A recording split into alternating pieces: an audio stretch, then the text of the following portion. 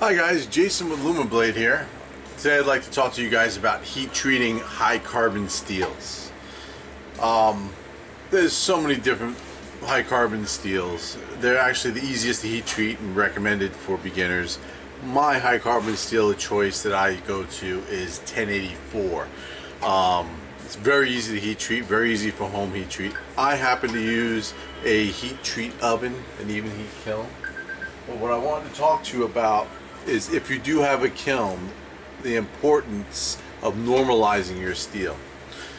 What that does, there's molecules or grain structure, if you will, in your steels, which need to move around a little bit to give you an optimum heat treat. It's 3 cycles, 1650 degrees with a 10-minute soak. You pull it out of the oven, which I'm going to do here in a minute or so, as soon as my alarm goes off, to show you. You let it cool to black. Once it cools to black, you put it back in, and then you drop it 100 degrees to a 1550 with a 10-minute soak. Then you cool that to black.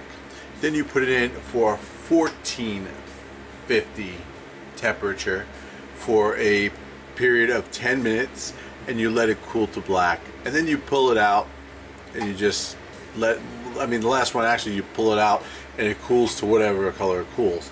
The actual color that it does cool to, just so you know, bear with me one second. Sorry about that, it's my phone people paging me, but this is, if you can see it, this is the color. It's like a gray. Well, there we go, there it is. I'm going to try to zoom in on there, get my gloves on. So bear with me. Okay, let me shut this alarm off. The thing's annoying.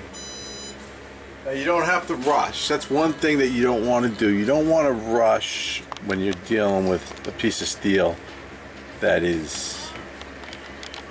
Yeah, we'll see if we can get a nice shot of the inside there for you so you can see.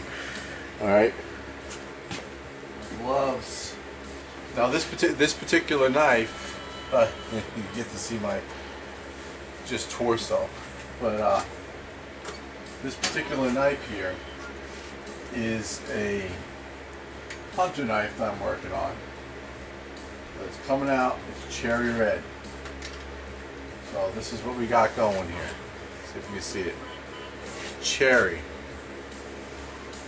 I mean, it's really red, but if you look at it, you can see that it is cooling. Let me zoom out a little bit. The one-man show over here. You can see it's cooling, and as it's cooling, it is changing colors. So it's quickly cooling down to a gray. But when you're inside, okay, even though this looks gray, just so you guys know, when you're indoors, it's still red. Okay, I don't want to shake the camera and walk right outside and to shut the lights off in here. Let's see if I can shut the lights out real quick, just by pulling the plug here. You might be able to see that there's still a red hue to it, so that means it's not cooled yet. A lot of guys, when I first started heat treating, I started heat treating in a in just a regular coffee can forge with propane and MAP gas hooked up to it, and I only heat treated at night because, you know, I went off of the colors and everything like that, because in the daytime with the light, it really plays tricks on you. Again, this is actually a new project for me. This is a classic hidden tang hunter thing. It's actually a first for me. And again, it's just 1084 steel. It's a great steel to work with, a great beginner steel, very forgiving, and you'll learn a whole lot with that process. So right now it's cooled. It's not really actually a black as much as it is a grayish color. Like I said, depending on the lighting and depending on what your color charts are in your eyes is going to tell you what color it is. But we're at a gray now. So now what I'm going to do is I'm going to put it back in. And remember, guys, I mean, this is not ground yet. I grind all my blades post heat treat. And I'll explain that in another video. So what I'm doing is I'm going to take this blade, I'm going to put it back in, excuse me, as I have it, blade side up. I'm going to reprogram for 1450, let that run. And the nice thing is that since I'm already up the temperature in the oven, it won't take as long as you think. Another very, very good practice to get into when you are actually heat treating in the oven. I mean, this is a 220 volt unit here. And I just made a safety mistake, and I realized that you got to shut it off before you go in with tongs and metal because of electric conductivity. I forgot. Sorry, guys. You know, so I'll reprogram this thing, and let's see if for those guys that are thinking about getting one of these, I'll do another in-depth review on this. Now this is the kiln from Even Heat, and that's the Ramp Master controller. That is the controller you want. It has like 12 or 13 banks.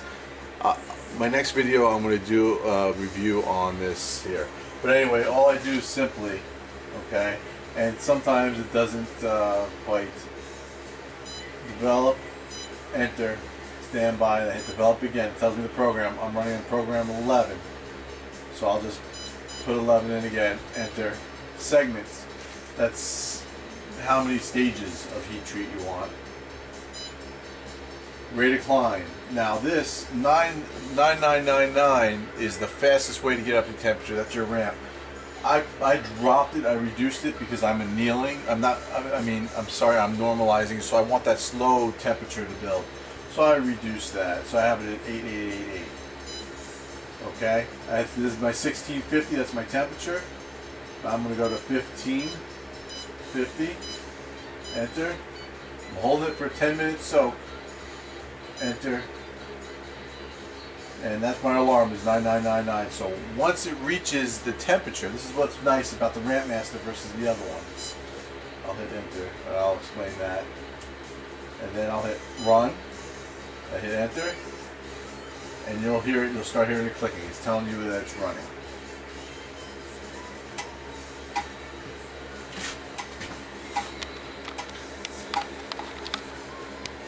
Okay, so not to make this a long, boring video and mix everything with the Even Heat and everything, I'm going to do that in a separate video because it's, you know, there's not that much info on YouTube on these Even Heats other than people using them, and I've spent months learning heat treat and learning how to use this thing and on the phone with Even Heat, so I'll deal with that. Now what I'm going to say is back to the normalization process. I'm going to continue that process right there. Pull it out, hold it till it turns the color back down, cools down, put it back in. I do it one more time, and then I'll let it sit overnight. I don't have to. I can go directly into heat treating.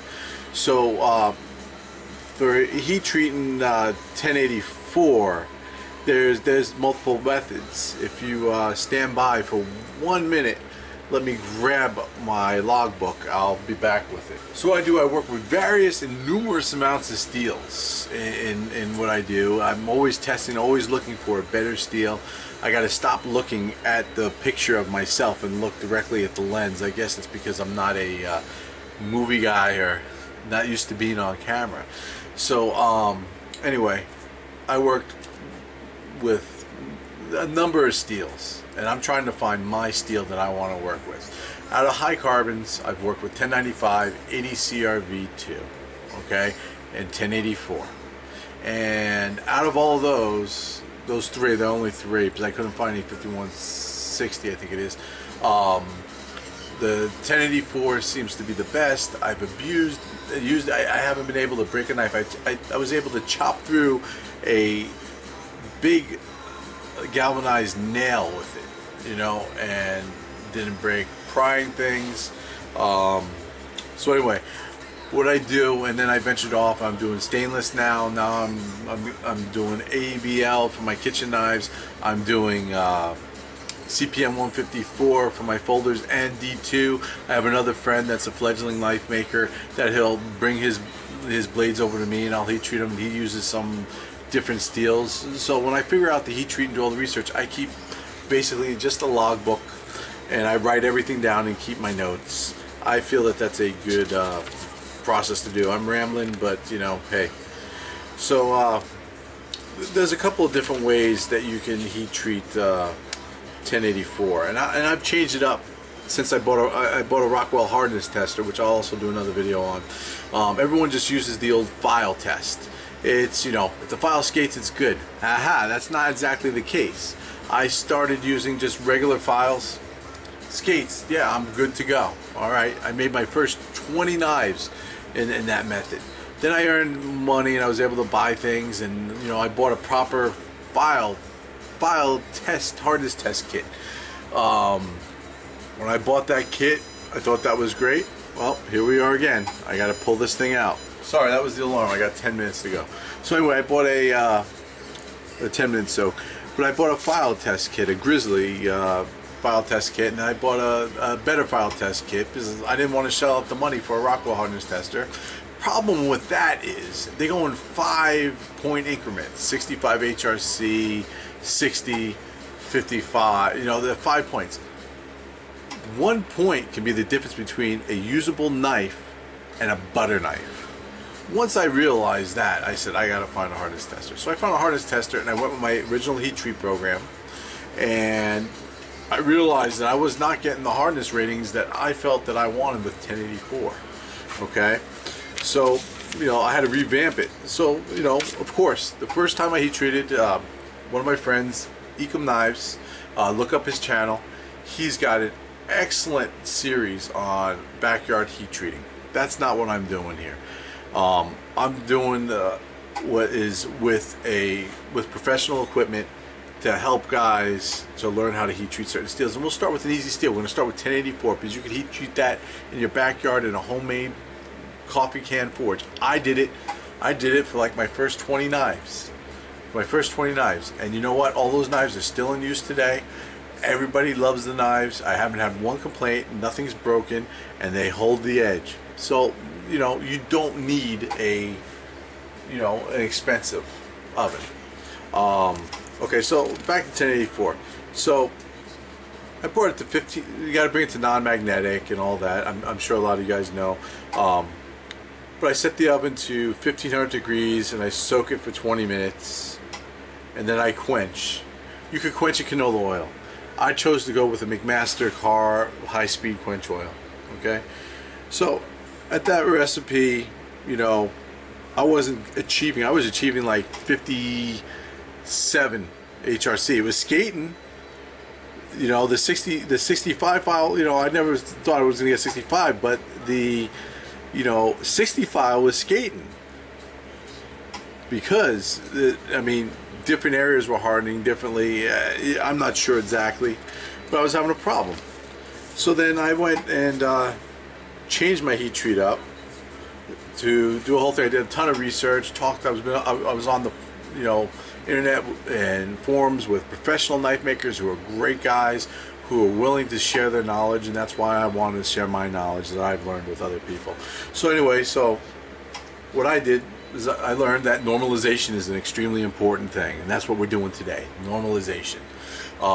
It moves the grain structure, moves that steel around, it gets a chance to get tighter grain and everything like that, which is going to give you a better heat treat. So I do the normalization 1650 cool, 1550 cool, 1450 cool, and then now I'm in the heat treat. Heat treat's relatively easy. I go to 1475 and I hold it for 15 minutes and I quench it. This is what I do differently than others, and it increased my hardness significantly. I quenched it in room temperature, right now room temperature, but at 75 degree McMaster Carr 11-second oil. Okay, and I also, you know, I tested the hardness of it when I put it in normalized. It was 23 HRC. Okay, that's on the hardness scale of C scale. And post heat treat, when it came out of there, it was 65. That's what I liked, because when I tempered it down, I was tempering it down to a 59, 60, 60, 59.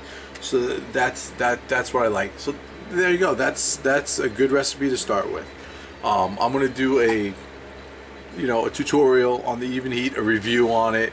I've had it for maybe 6 months, and I've been working with it nonstop. It's an indispensable tool for me right now. You don't need an oven to heat treat. I'm going to tell you that right now. You know, the bladesmith, there's a difference. There's a maker and there's a bladesmith. The difference is forging, which is really cool. Unfortunately, I don't have the facility to be able to do that. Otherwise, I'd love to do that.